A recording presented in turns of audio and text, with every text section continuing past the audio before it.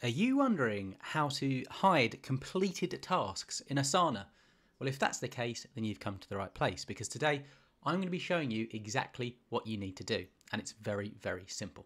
So the first thing you need to do is to navigate to your tasks. So for this demo, I'm going to be opening up a demo project called this cross-functional project plan.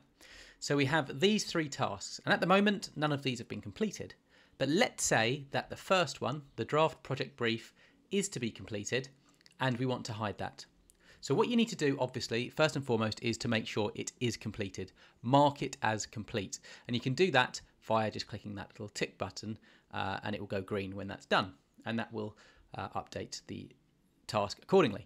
From here, what you need to do is you just need to apply a filter. So click the filter button, and you should find that it's already pre-populated. So you can either select incomplete tasks, or you could set it up yourself. I don't see the need to do that in this case, but you could.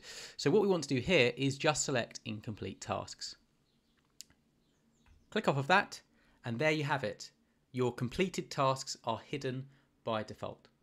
So I hope this video is useful. If it was, please do hit the like button. That tells me I should continue recording videos like this. And if you want to learn more about Asana, the functionality and how to get the most out of it, do consider subscribing to the channel. If you head over to my channel, I do have a Asana training playlist for you to check out. I've got plenty of different videos on learning the tool and getting the most out of it. So with all that said, hope you have an excellent day.